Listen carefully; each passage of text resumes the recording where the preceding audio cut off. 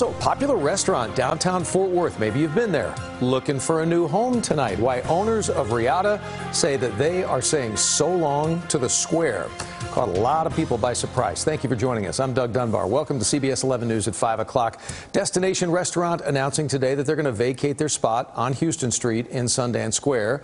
That's where we're going to start. Jason Allen's been on this through the day. So Reata, big name, but what we hear is that's a long list, and they joined this list of businesses that have left or maybe are thinking about leaving the area. Yeah, they're one of the bigger names, Doug, and one of the latest. And on this block, Reata, it's one of the few places I'd say that had the doors still open. If you spin around, you can see there's two places down there on the end of the street, and then 1, 2, 3 here right across the street from the restaurant. The restaurant president told me they'd actually prefer to stay here, but it wasn't their decision. The American West atmosphere and Texas ranch menu that kept Reata on the top restaurant list for locals and visitors might stay in Fort Worth, but it won't be in Sundance Square. You may be wondering why I've asked you here today. It's not to reminisce.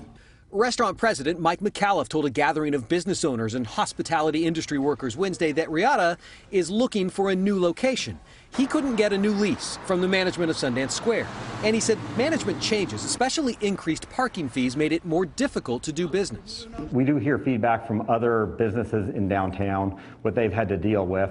And obviously all that information helps us make our decision. Sundance has been in a transition, with pre-pandemic businesses leaving and new management emphasizing art and non-traditional shops.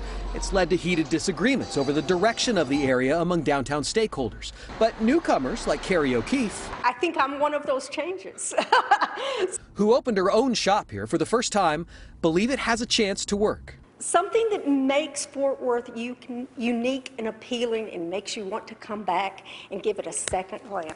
Sundance said it wouldn't publicly discuss landlord-tenant issues, but on its Instagram posted pictures of Reata's current building and referred to it as the Caravan of Dreams Club, the tenant in the 80s and 90s before Reata moved in.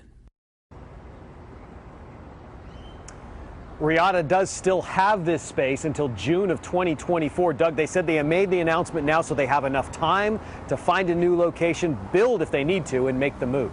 All right, Jason Allen, thank you very much.